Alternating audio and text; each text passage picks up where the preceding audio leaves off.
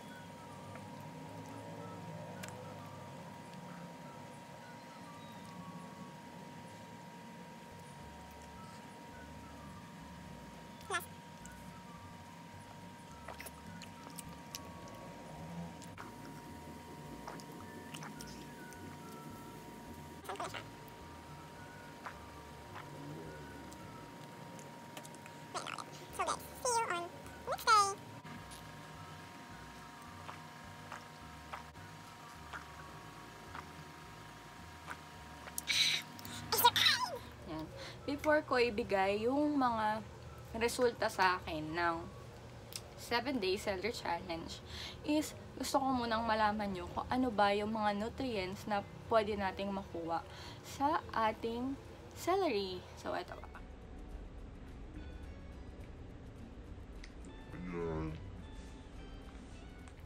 So, yan yung mga nutrients na pwede nating makuha sa celery. And I want you to know that celery is counted as a negative calorie food.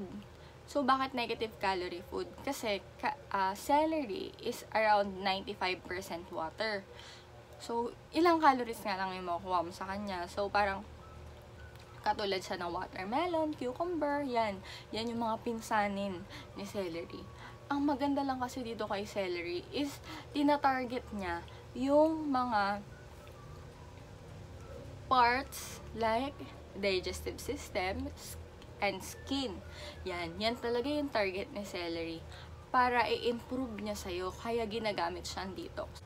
So, from the first video, napanood nyo na siguro kung paano ko ginawa yung juice even though wala akong juicer. So, yes guys, you can still achieve that juice kahit wala kang juicer. All you have to do is a blender and a cloth. Pwede siyang cheesecloth or yung ordinary cloth, basta masasala niya yung fiber ng celery.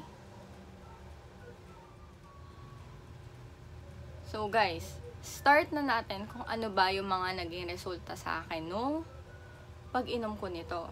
So una, nung first time ko siyang ininom, nasusuka ako. Hindi ko alam kung bakit ako nasusuka, pero yung feeling na na parang sinisikmura ka.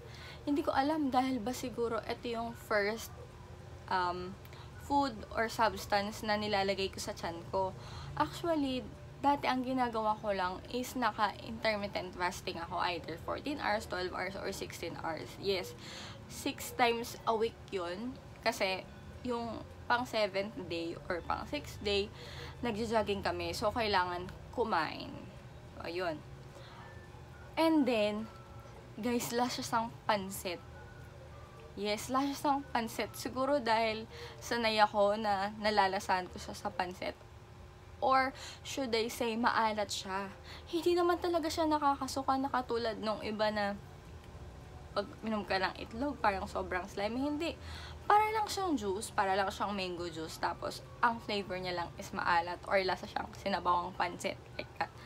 And then, so, first day, after 2 hours, inurasan ko 2.5 hours, 9 AM ako uminom.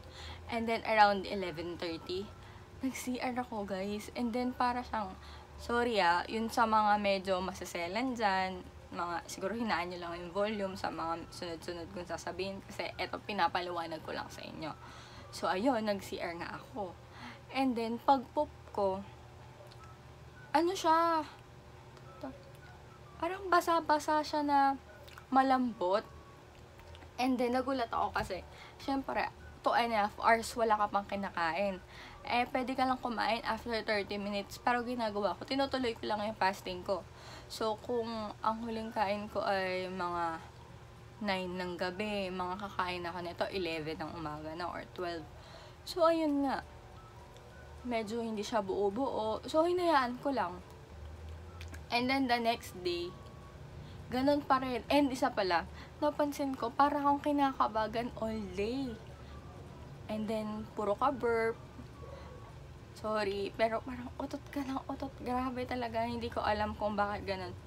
Para kang kinakabagan. Siguro yun yung way para malabas yung gas. Pero, alam mo yun, lalabas yung gas sa taas and sa baba. So, ayun.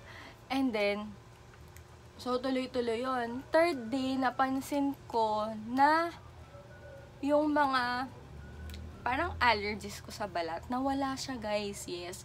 Kasi, syempre ngayon, di ba, maulan na. Pag nagpapalit talaga yung natin, yung weather ba yun? Kasi hindi naman siya pwedeng climate. So, parang yung weather, bawa, or yung season, from summer to rainy days.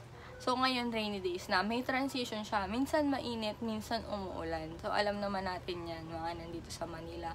So, ang nangyari sa akin, guys, is, yung mga parang sugat-sugat ko is gumaling. Papakita ko sa inyo. Kita ba? Yan, guys. Bago ko uminom ng celery juice, is fresh wound pa siya. Kasi nga Makati. I think, ang tawag daw nila doon is skin asthma. So, guys, may ganun ako. Kapag talaga nagbabago yung weather, nagkakaganan siya. Pero, third day pa lang ako, guys, umiinom. Third day pa lang ako umiinom. Pero, nag-heal na siya agad. So, parang sabi ko, uy, wow, ayos to. Ito ba yung sa iniinom ko? So, tinuloy-tuloy ko lang siya. Kahit nakakasuka, tinuloy-tuloy ko lang siya. And then, so, napansin ko na nga. So, recap tayo. Napansin ko na para akong kinakabagan. And then, nagpupup ako after 2 hours doon. And then, nagpupup din ako bago matulog. Yes, guys, bago matulog. Hindi ko alam. Wala akong iniba sa diet ko. Kung ano talaga yung kinakain ko, yun siya. And then, gabi. Tapos, gumaling yung mga sugat ko. And yung pang-5 is napansin ko, nabawasan ako ng 1 pound. Yes, guys, nabawasan ako ng 1 pound. No 5th day na ginagawa ko na siya, nag-isip ako na mag-pay. So, ayun nga. Ang current weight ko is 116.6. Tapos, pagtingin ko, ano na lang ako, 115.6. So, sabi ko, may problema ba tong timbangan ko? Kakapalit ko lang naman ng battery nun. Ako, sige, check ko. So, yun nga, nabawasan ako ng 1 pound. Siguro dahil kaka-CR ko na kaka-CR nun, parang lumabas siya lahat. And I'm so happy kasi nag-stall na talaga yung weight ko. Parang hinayaan ko na lang siya ng 116 kasi feeling ko okay na naman ako sa katawan ko eh. Diba? Fuck. Yan, parang okay na naman ako sa katawan ko. So, naisip ko, yes to, so parang nakakapayat din siya, diba? So, yun guys, maganda kasi siya sa health nyo. Dahil nakita ko yung result sa akin. Nakita ko maganda naman. Gagawin ko siya mga once a month. Yes, syempre medyo mahal naman ng celery, diba? Magkano din yung nagastos ko dito. So, for you guys, itry nyo, subukan nyo. 1 week lang naman. Wala namang mawawala sa 1 week. And then, kung nag-lose talaga ako ng weight dahil dun sa ininom ko, good for you. Pwede nyo naman siya actually, mas maganda siyang iniinom 15 days. Mas makikita nyo daw talaga yung result sa katawan nyo. Pero sa akin, 7 days may nakita na ako. So, hindi na ako nagtataka bakit ito yung iniinom ni Erich Gonzalez. Yes, nakakita kasi ako ng video niya na umiinom siya nito early in the morning or first thing in the morning. So, for me, it is good. And I hope na kapag tinry nyo siya, maging maganda din yung kinalabasan niya sa inyo. So guys, ayun na. I'll end this video. Be good. Thank you for watching. If you haven't subscribed, please subscribe and click the notification bell para every time na mag-upload ako ng bagong videos is mai-inform kayo. Thank you for watching. Bye-bye!